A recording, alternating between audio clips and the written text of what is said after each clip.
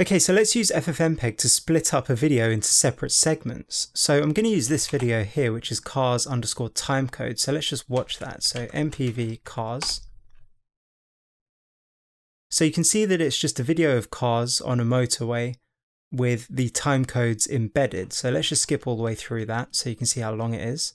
And at about 1 minute, the cars start going backwards. So it is about 2 minutes long. So let's just close that. So let's take a 10-minute segment from this video starting at 110 seconds. So to do that, all we need to do is type in FFmpeg-I and the name of the video file, which is cars_timecode. And then we need to give it our start time in seconds. So -SS, which is for start seeking from, let's do 90 seconds actually. So from 90 seconds, which is 1 minute and 30 seconds.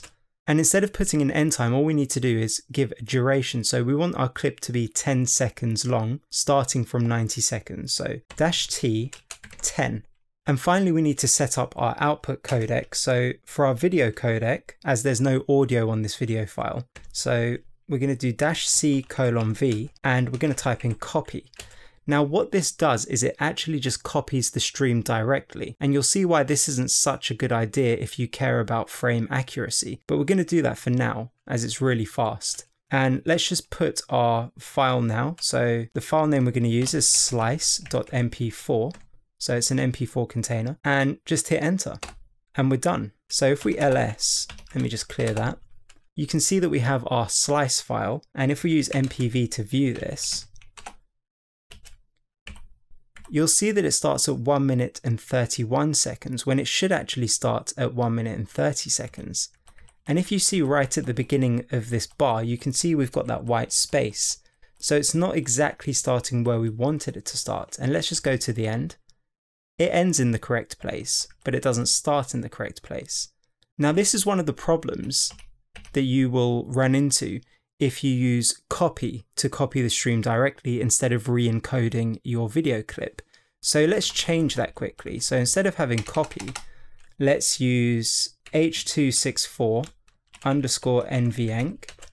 Now you need to have a current NVIDIA graphics card to use this codec. If you don't, you can just use h.264 and it would be libx h.264, I believe. But I'm just going to use the NVENC version just because it's faster. And I'm just going to set the QP value to 16. So that's constant quantization of 16. Basically, the lower that number is, the higher quality the video clip is. So that should do it for that. And let's just rename this to slice2 and hit enter. And we're done. So let's just ls. So we have slice2, so let's use MPV on that, so slice2.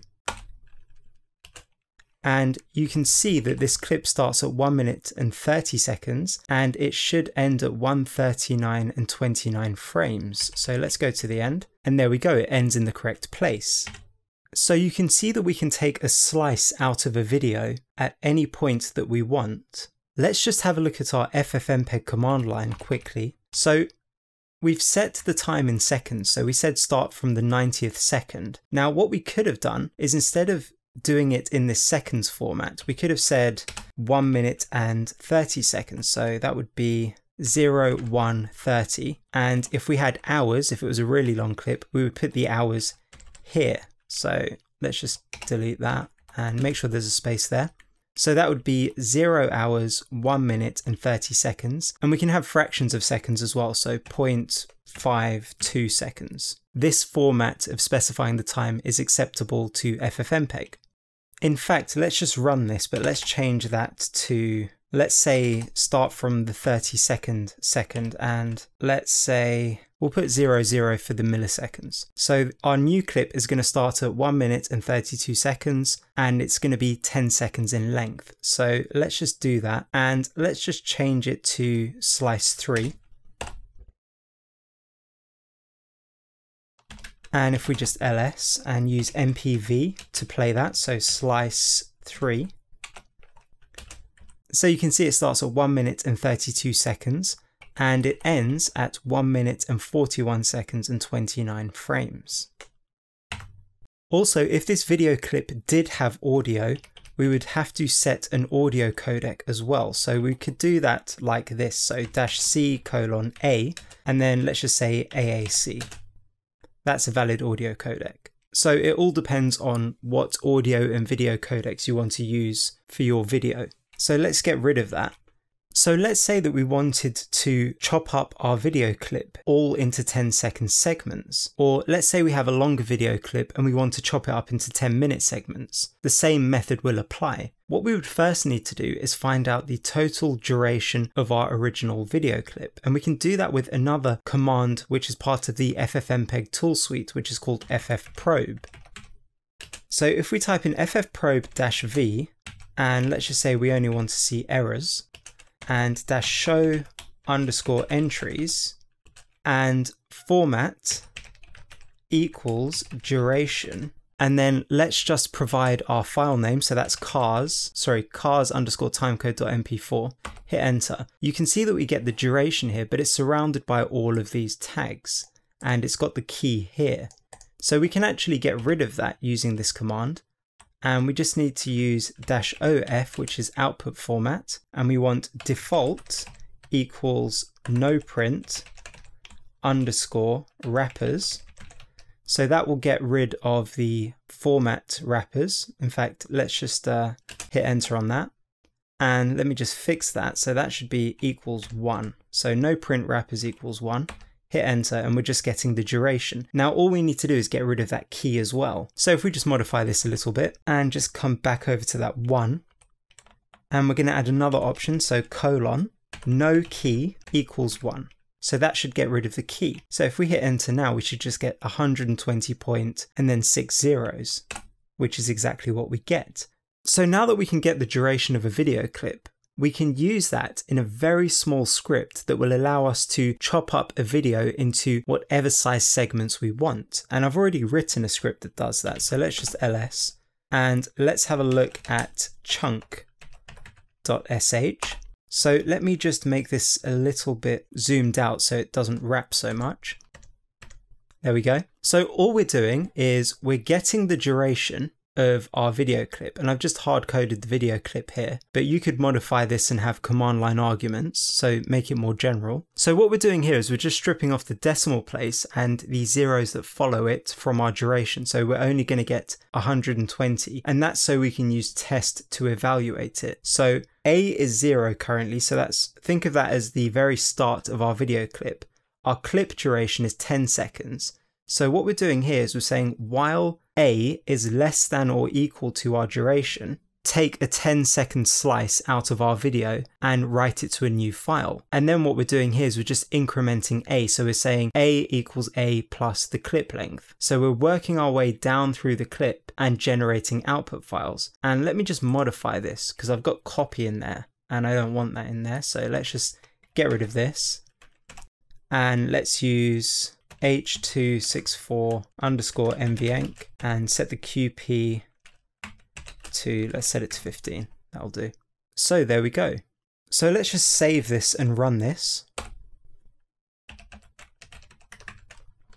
And I'll probably just fast forward this because it might take a few seconds. So here we go. And we're done. So if we just ls, you can see that we have all of these output files. So let's just pick one to play. So mpv output, and let's go for 60. So you can see that it starts at 1 minute exactly. And if we just play it, it finishes at 1 minute, 9 seconds and 29 frames. So it's exactly a 10-second clip. So let's take a look at the last clip that we produced. So mpv output, and it's 120,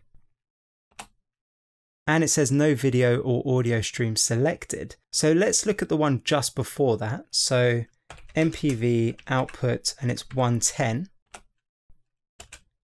So this should end at exactly 1 minute, 59 seconds and 29 frames. So why did we write out this extra file that effectively doesn't contain any video frames? So if we just open up the script again quickly, so chunk.sh, the reason why that happened is because I'm using less than or equal to instead of just less than. And the reason why I did that is because if there were a couple of extra frames in this video, so let's say it wasn't exactly 120 seconds long, let's say it was 120 seconds and then 15 frames, if we just had less than, we would have missed those frames. So our output, our final output file, would not have contained those extra couple of frames. So this probably isn't the best way to do this, but it is close enough. So let's just close this and let's just check the file sizes of our output files. So ls-lah, and you can see that 120 is significantly smaller than all of our other files. So that's just one thing to watch out for if you do use this method. The last file that it generates may not actually contain any video. Okay, so that's brought us to the end of this video on how to split video up using FFmpeg into multiple chunks. So please don't forget to subscribe, and thanks for watching. Goodbye.